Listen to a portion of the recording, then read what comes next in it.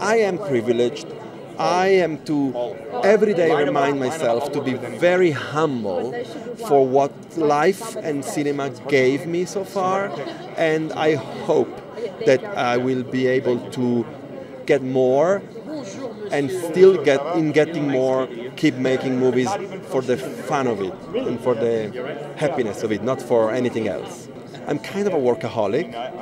I'm really extreme in that. Like, I really like to work a lot, but having made 2 movies this year, because we shot this movie in May, June, and Suspiria in October, November, December, which is quite crazy, because this movie is this fantastic cast, the other movie is 40 actors and wonderful stars, it's dance and horror, so it's a very complicated film.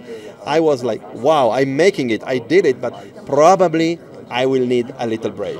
Wonderful filmmaking for me is Manchester by the Sea. I think that Kenny Lonergan wrote an incredibly beautiful script and directed an incredibly beautiful movie. I think the movie has an amazing editing. Like, I think the way they shape the film is so surprising and fantastic, and also so simple, in the most beautiful sense of the word. I saw Moonlight and I really liked the movie very much. I thought the cast was tremendous.